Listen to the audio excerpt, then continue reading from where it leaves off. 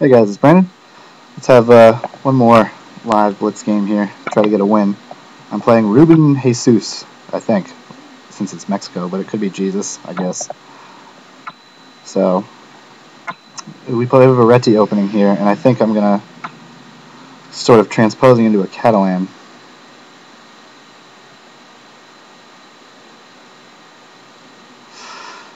And I'm going to play with C6 and D5.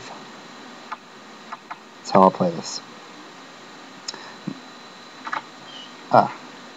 Captured. So, maybe now bishop to G4. I'll trade it for this knight because I'm going to set up my pawns on light squares here.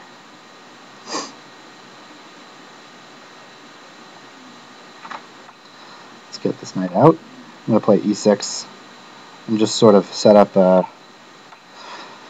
my pawns on light squares just to sort of emphasize my good bishop on the dark square diagonal here. I may have some pressure. Oh, now he's just giving me the E4 square.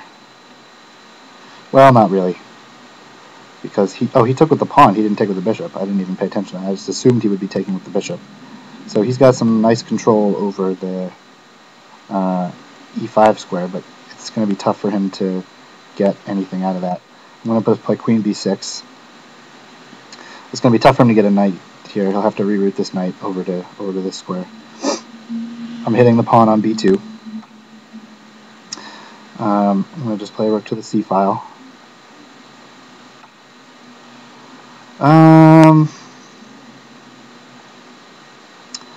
Could keep this knight on the queen side, like so. I don't want this knight coming into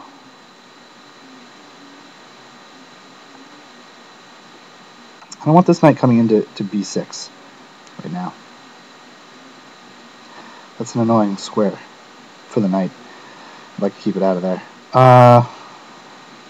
Plans for me are going to be just to put pressure on this isolated pawn, which means I'm going to have to reroute this knight so this bishop is maintaining some pressure on the pawn.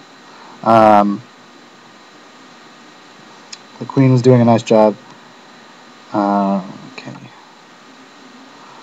I'm not sure what the point of this move was, except to connect the rooks and maybe double. So where can I reroute this knight?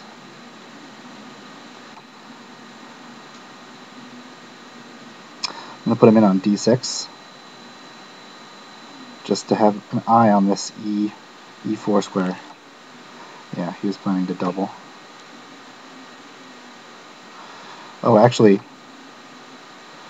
I'm going to put this knight here and just add another attacker to the D4 point, which is now not defended enough. He's going to have to put a defender on there, and maybe it'll be tough for him to do that. Maybe he can't even hold on to the pawn.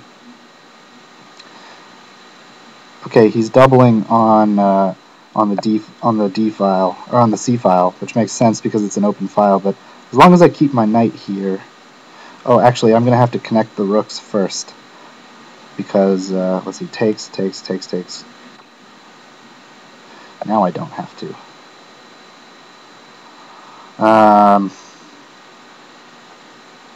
He's blocking his own rooks in, but he's also hitting my B7 point. I'll defend the B7 point by putting the queen here.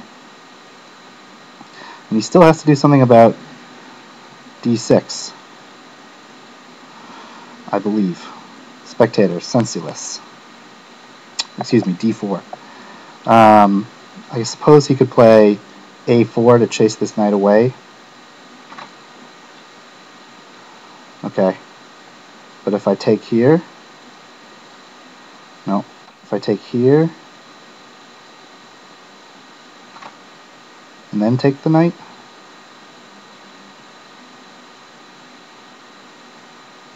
no.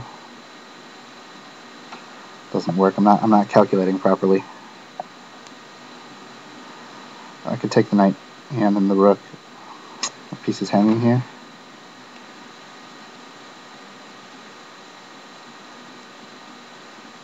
could take my knight and then the bishop, but then I'll grab his...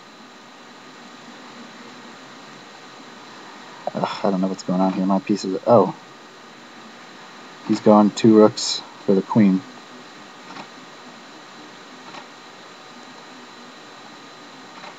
A rook and bishop for queen. Now he has to move his knight out of there. So I don't think he calculated that properly.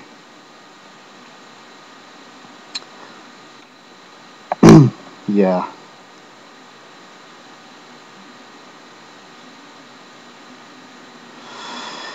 Don't think he calculated that one right. Where to put my queen? I can do this.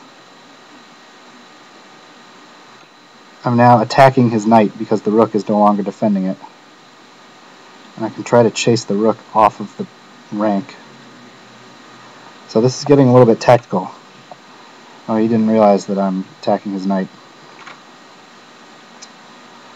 So I'm just up a lot of material here. I'll play check. Pick up this pawn. And this is no longer a threat here. So that was some strange sort of tactical game that didn't pan out correctly for him. And yeah, rook takes c6. I saw also as well. But he didn't catch it. I think this isn't the kind of position I play very well. I think he was okay with knight takes a6, but after this he should have played. He could have tried rook takes c6. At which point rook takes c6, rook takes c6, pawn takes knight, and just down a lot of material actually. So let's see, rook takes c6, pawn takes c6, queen takes knight, and I'm just down a fairly large amount of pieces. So I didn't really play this right, he didn't really play it right, but I ended up getting the win anyway. Yeah, I should have seen that he was threatening on both those places. Maybe I should have played queen to b6, but in any case, I probably should have just taken with the b pawn, given up my knight, and just gone down a pawn and just played for pressure on d4. You know, something like after all those exchanges, like rook takes, pawn take, rook takes, queen to b4, and I don't think he would have been able to hold on to the d pawn. I can't see a way for the rook to defend. Well, I guess the rook could have. Nah, the rook wouldn't have been able to defend, so I probably would have gotten my pawn back that way. But anyway, pretty sloppy and not well calculated by either side. But hopefully you guys enjoyed that, and we'll see you next time. Bye.